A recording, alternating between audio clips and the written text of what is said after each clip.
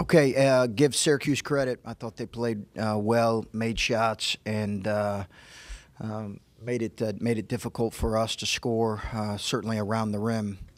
Um, but felt good about our looks, felt good about getting to the line. Most disappointing thing for the night was our defensive effort. So give Syracuse credit. We'll learn from it and move on. Chris, if you had to grade the way your team's played through the first 7 games going into Big Ten play, what grade would you give them? Um, I think I'm not sure. I kind of you kind of feel it would be pretty skewed based on tonight. And again, I just didn't love our defensive effort tonight, so the grade wouldn't be a good one. But we've had some good moments, but we got to get better from here. Our team knows we've got a long ways to go. I don't think they think anything other than that. I think we got beat by a better team tonight, and we need to play better and we need to coach better, and we'll learn from it and move on. Is part of the defense at all maybe frustration carrying over from the other end of the floor when it's so taxing to try to score against this team? Yeah, I think that's part of it. Even though we talked about it going into it, their pace, they're really dangerous offensively, but their pace is it's really deliberate, and both offensively and defensively. And I think we did get frustrated missing some looks that you'd hope that you could make, whether it was around the basket or open threes. But, they do a good job covering those things up, too, with their length. They're extremely long.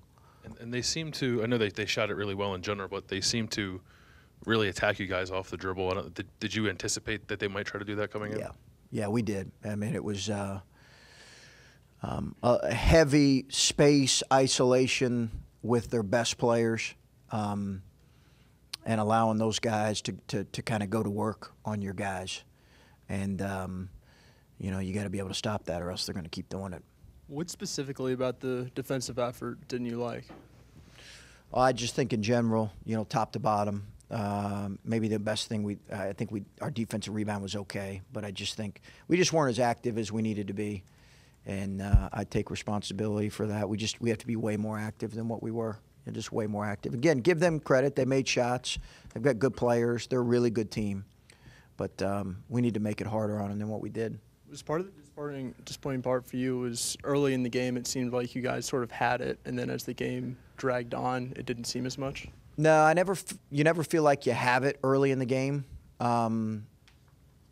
because it's such a long game. And I don't think you ever feel like you have the game where you want it until it's really out of hand. And I never felt like that at this point. I don't think our players did. They recognized that this was going to be a long game, and there's going to be some ebbs and flows to it. You're obviously still learning this team. As you got prepared for this game going through practice, did you sense anything that told you that maybe the effort wouldn't be what you would want? Did you see anything in practice the last few days? No, and I defensive effort was more my frustration. Because I think we did have some good effort plays in other areas. But I just think our commitment on that end, did I sense that? No, not necessarily. But, they took advantage of us. They really took advantage of getting in the lane. And then they made more shots. They certainly made more threes than they've made. But that's what good teams do. And do you have any update on Luther? It's a dislocation, shoulder dislocation, and beyond that, I don't have any other information. He's being evaluated, but it's a shoulder dislocation, so we're hopeful that he's gonna, recover. We'll know more later. Do you feel like this was kind of a learning experience for Caleb Wesson, especially on the offensive glass, just maybe not having his shot fall through, but the amount of second chance points he had, kind of those second opportunities, just not connecting on those? Yeah, I mean, I think he probably, Caleb's a great kid. He's going to look at this and say, okay, how can I get better?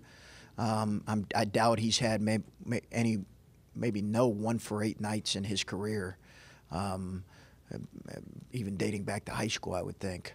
I thought he did a really good job in the high post. passing the ball. And I thought he got the ball around the rim, and our teammates got it to him in good spaces. He created a lot of fouls. But he's, his finishing in traffic is something that we've been working with him on, and we just need to continue to work with him on it. Did you feel at any point, maybe not, but did you feel at any point there was a size difference for your team, especially down low? Sure. Yeah, absolutely. Felt that the whole night. Not just down low. Their length is significant. It's a significant difference. Their starting lineup is a long, big group. Yeah, felt that the whole night. There's a mystique to their zone, which has been built up over 40-some years since Bayham's been there. Is there something that makes it different than any other 2-3 matchup zone? No, it's their base defense, so that makes it a little bit unique. Coach Bayham does a terrific job making adjustments in the zone, terrific job making adjustments. We got him on a few set plays, but you don't get him on that more than once or twice.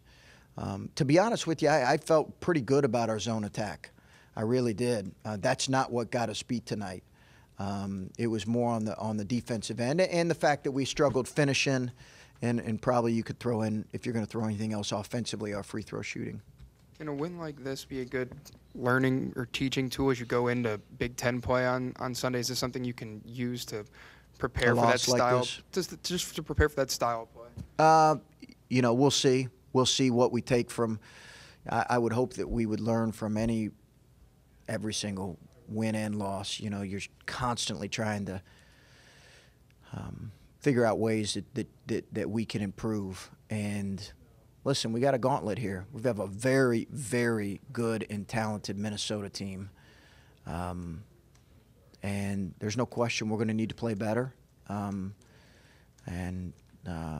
As a coaching staff, we need to do a better job getting our guys ready. Because you have such a new roster this year, are you at all curious to see how this particular group kind of responds from their first trip up, I guess? Yeah, sure. I mean, I don't think our guys felt like, I think they're smart enough to know, given our schedule, that there were going to be some lumps along the way, and there's going to be plenty. And how we learn from it and how we grow is going to be critical. And we'll evaluate the film and bring some closure to it. But we have to get a lot better. We got exposed in a lot of areas. But again, I don't want to take anything away from Syracuse because I thought they did a terrific job tonight. Chris, you guys had it at 6 with about 2 minutes left, and Kyle got stopped at the rim. Looked like maybe you guys thought it was goaltending. Goaltend. Yeah. How much did that sap the energy out of you guys? Not getting the bucket there.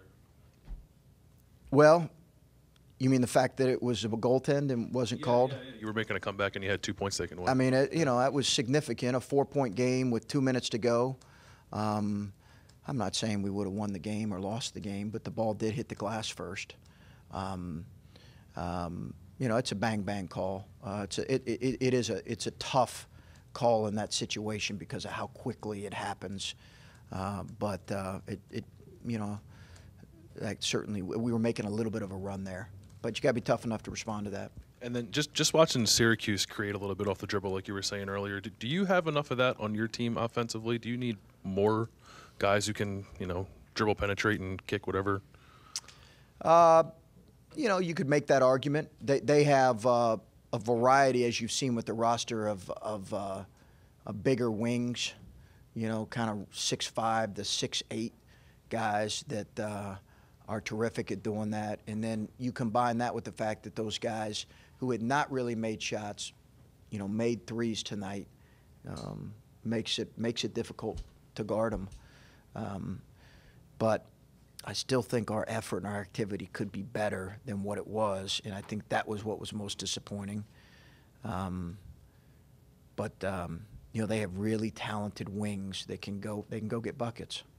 You've talked a lot about learning about this team through adversity and things you can't simulate in practice. Creighton put a late run on you. You guys responded. Cincinnati did the same. Did you sense anything different tonight as Syracuse put that run on you in the second half? Did it feel any different in the huddle or in timeouts? Not really. No, not really. I do think that you're always interested in evaluating your team how we handle adversity in the midst of the game, and how do we handle it in the midst of a season. And it's coming our way. We're going to experience a lot of it this year, I think. I'm interested to see how this group, I've said it, you guys have asked me over and over, what's your biggest question? It's the leadership in that moment. How are we going to respond? And time will tell for us all. Okay. I just wanted to ask real quick.